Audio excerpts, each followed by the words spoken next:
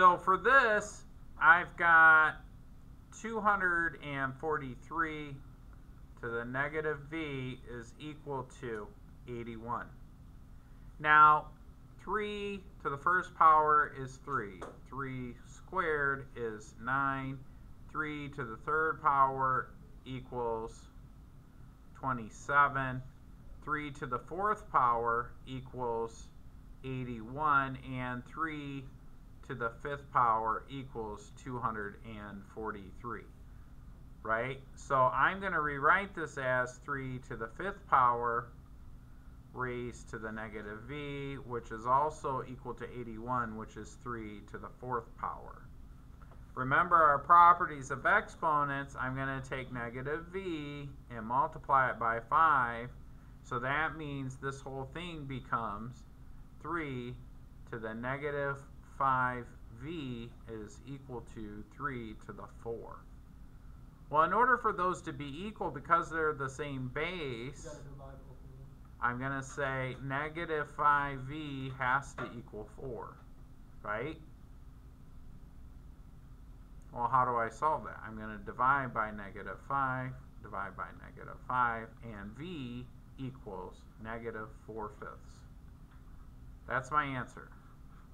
Now, if I graph that, which I did in Desmos, I'm graphing the left-hand side of the equal sign. I'm graphing the right-hand side of the equal sign. Notice that they cross at negative 0.8. Whoops. Okay, so I'm going to take a screenshot of that. Maybe.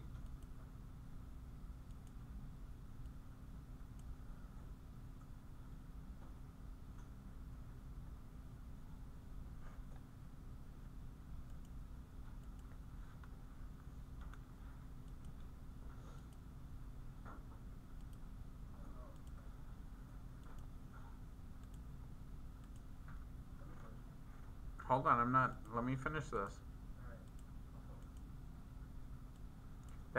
Now the solution is just the x value, so we're only interested in the x value. Now, that is our solution. I don't care about the 81, I just care about the negative 0.8. How can I make sure that negative 0.8 is the same as negative 4/5? Well, there's two ways.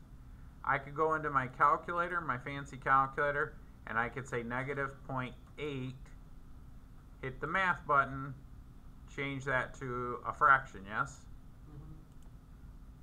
Hit enter, boom, negative 4/5. Or I could say negative 4 divided by 5. Either way. Does that make sense? Okay. That's it. That's all you have to do. Now, what was your question?